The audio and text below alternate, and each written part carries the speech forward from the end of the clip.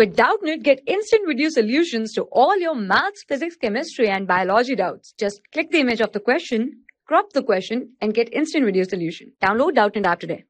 Hello everyone, here the question is calculate the mass of urea required in making 2.5 kg of 0.35 molal aqueous solution, right? So 0.35 molal aqueous solution, that means 0.35 mole of urea, 0.35 mole of urea are present in 1 kg of water, 1 kg of water. So here mole of urea is 0.35 and we know that the molar mass of urea is 60 gram per mole, right?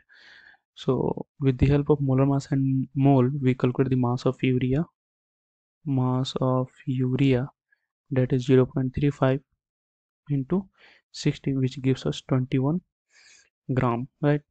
And then we calculate the total mass of solution, because we have to find out the mass of solute and solvent. Mass of solution, which is equal to 1000 plus 21, which is 1021 gram, and we can also write like this: 1.021 kg.